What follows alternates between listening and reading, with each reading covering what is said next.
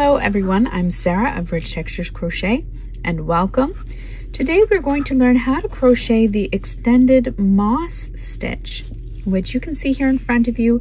The stitch is the same on the front as it is on the back. And the nice thing about this stitch is that it's fairly loose in the way that it is worked, so it has lots of drape to it. I'd love to hear how you would use this stitch in a crochet pattern, and you can let me know in the comments down below.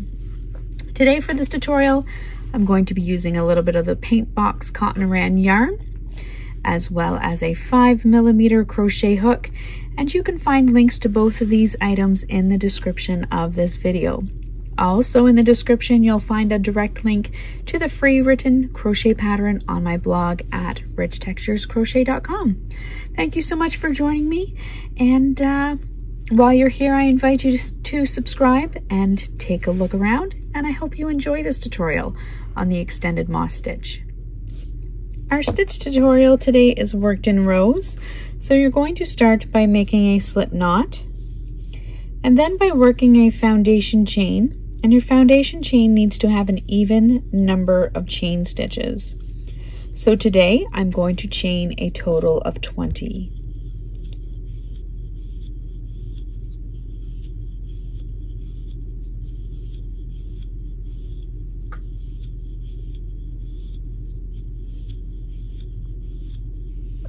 Once you have your foundation chain worked, you can begin row 1 by working a single crochet into the second chain from your hook,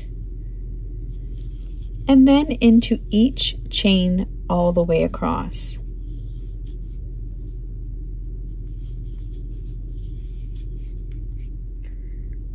For row 2, you're going to chain 3, which counts as a double crochet stitch, and turn your work.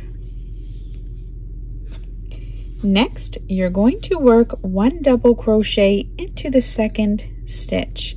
So your first stitch has your chain 3 coming out of it, double crochet into the next stitch, chain 1, skip 1, and double crochet into the next stitch. You're going to repeat that all the way across. Chain 1, skip the next stitch, double crochet into the next. Repeat it all the way across to your final 2 stitches, at which time you're going to double crochet into each of the final 2 stitches.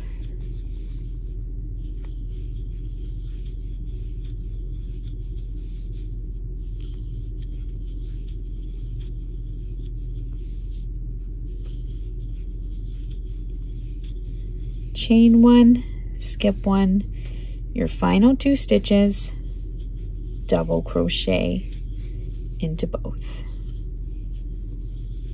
That brings you to the end of your row 2. For row 3, you can chain 1 and turn your work. We're now going to begin working some of the moss stitch. So those first 2 rows were just kind of to set us up. What we're going to do for our row 3 is work 1/2 double crochet into each of the first 2 stitches. So 1 at the base of your foundation chain, 1/2 double crochet, and then 1/2 double crochet into the top of the next stitch. Next, you're going to work a long double crochet into the top of the single crochet 2 rows below. So to work your long double crochet, you can yarn over, then bring your hook down to the single crochet 2 rows below. So you're going to work around this chain 1 space or over top of it, insert your hook into the single crochet, yarn over, and draw up a loop to the height of your 1/2 double crochet. You're then going to yarn over and pull through 2, yarn over and pull through 2. Next, you're going to chain 1, skip the next double crochet, and work a long double crochet, working over top of the chain 1 space and into that single crochet down below. So yarn over, insert your hook into the single crochet, yarn over, drop a loop, bring it to the height of your other stitches, yarn over, pull through 2, yarn over, and pull through 2. With this stitch, you just have to be careful that you're not making it too loose. You don't want it to be too sloppy and the stitches kind of all over the place, and you don't want it to be too tight either, because the stitches will bunch together. You're then going to chain 1, skip the next double crochet, and repeat. You can repeat that all the way across to your final 2 double crochet stitches. When you come across to your final 2 double crochet stitches, you will work a half double crochet into each. So a half double crochet into that next double crochet, and then a half double crochet into the final stitch, which is actually the top of your starting chain 3.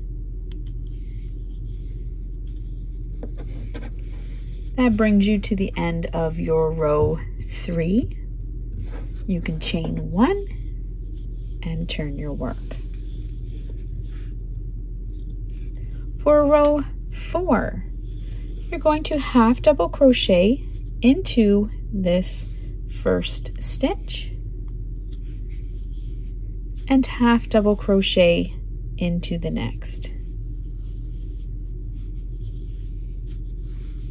Next, chain 1, skip the next double crochet, and work a long double crochet into the top of the double crochet stitch 2 rows below. So again, you're working over top of that chain 1 space and working a long double crochet. Chain 1, skip the next double crochet, the long double crochet, and work another long double crochet into the top of the stitch of the double crochet 2 rows below. You're going to repeat that all the way across, where you will end with 2 half double crochet stitches.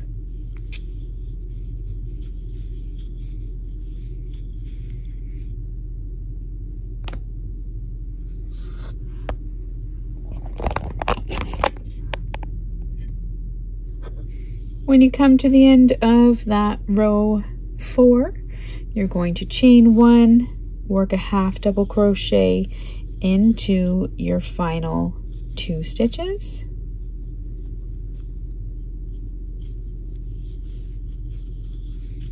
chain 1, and turn your work. Now for the rest of the pattern, you're going to simply repeat your rows 3 and your rows 4. So the row 3 was a half double crochet in each of the first 2 stitches, followed by your long double crochet and your row 4, which is the row that we just completed. Once you have done that, to finish off your swatch or your project, there is a way that I like to finish it off just to kind of clean up the top a little bit. I'm going to go ahead, work a few more repeats of rows 3 and 4, and then I'm going to come back here and I'll show you how to work your final row. So I've now worked a little bit more of my extended moss stitch, and what you're going to want to do once you've come to the end, you're going to want to end it off. But if you end it off as is, you're going to have these kind of holes up at the bottom, up at the top, and you may not want those. So what you're going to do, it doesn't matter which row you end on, you're going to chain 1 and turn your work. You're now going to work a half double crochet into each stitch, and then your long double crochet over each chain space. So for this row, I'm going to work a half double crochet into each of the first 3 stitches. So a half double crochet into my 2 starting half double crochets, a half double crochet into the long double crochet, and then I'm going to work a long double crochet over the next chain 1 space,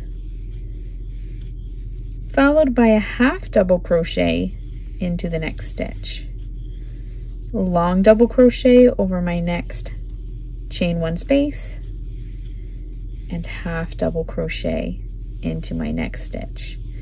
And you'll see that's going to close off your top quite nicely.